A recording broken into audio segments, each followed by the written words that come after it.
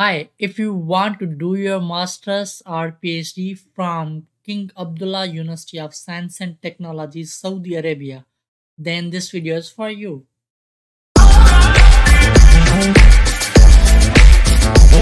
Assalamualaikum and welcome back to my YouTube channel Accelerator. I hope you all are doing well and safe. I am Sultan Sheikh, PhD scholar at Hamad bin Khalifa University, Qatar. In this video, I am going to talk about King Abdullah University of Science and Technology admission process, which is currently open, and the deadline for submitting the application is 7th January 2023. So apply as soon as possible. So let me tell you about the programs first, then I will tell you about the application process. Okay. So I had put this link in the description of this video. Once you open this link, you will find this web page, and now here you can check here the programs. Okay.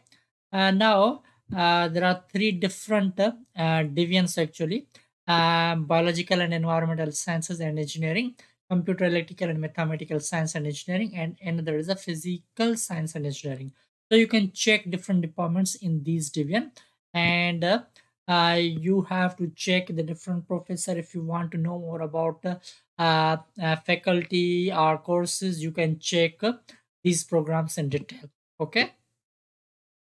So in computer electrical and mathematical science and engineering, these are four different departments, and in physical science and engineering, these are different departments which includes chemistry, chemical engineering, etc. Okay. Now how you can apply for this scholarship. So I'm going in the admission section.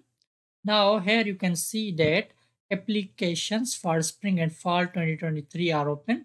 So the deadline for MS Ph.D and PhD degree applicants for fall entry date is commencing August 2023 is 7 January 2020. So you have to submit the application before it. Okay. Now what are the application requirements? So these are the application requirements which you can see here: official university transcripts, CV, statement of purpose, 3 letters of recommendation, official TOEFL or IELTS academic score, and official GRE score, which is not compulsory, but it is encouraged, and it will increase your chances of the admission. Okay. Now if you want to know more about each and every document in detail, then you can go here, school reports and transcript. They mentioned here about the detailed description about the transcript as well as the reports.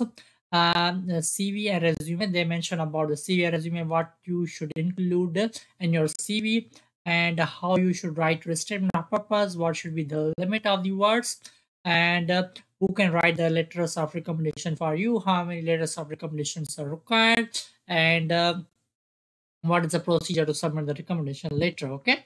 And regarding the GRE, but before GRE, this is the new English language test. So these are the different English language test, which is actually new for the 2023. They have little bit changed their criteria, so you can take different language tests. Only official academic results will be accepted. Okay. Tests administered by an education institution for admission to that particular institution are not acceptable, and English score is not required if the applicant received a degree from an accredited institution in the United States, Canada, the United Kingdom, Ireland, Australia, or New Zealand. Okay. So you have to keep this thing in your mind, and GR is not compulsory. Okay. So you can submit application without GRE.